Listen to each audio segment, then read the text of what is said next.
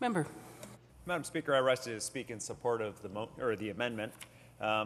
As many of the members here will know, I ran against the Premier in the constituency of Vancouver Point Grey in a by-election in 2011 and then in the general election in May.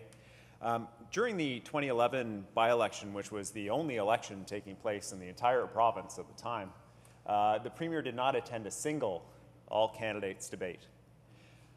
In the subsequent election, similarly, the Premier failed to attend a single all-candidates debate, and I note simply as a point of comparison, Madam Speaker, that the member for Vancouver Kingsway attended his community all-candidates debate.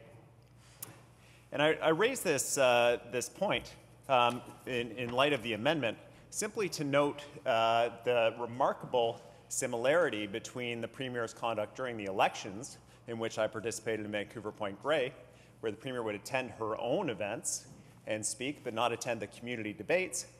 Yesterday in this House, we saw a remarkable performance in which the Premier refused to stand up and defend her government's record in provoking a full-scale strike that hurt parents, that hurt children, and yet was willing to go to a Liberal fundraiser to discuss that exact issue. And it's that similarity in conduct, in willing to go to the friendly events, to talk to the friendly people who are supporting your party, and not to come to this House and answer the hard questions, and not, Madam Speaker, to go to the community debates, that causes me to rise and support this amendment. It's the idea that the Premier should be held accountable, and it's a very modest ask. It's 1 day a week, it's for a brief period of time, but to defend her government's record. And it's very clear what happens on the other side of the House. It's that the decisions for this government, Madam Speaker, are coming out of the Premier's office and the Cabinet.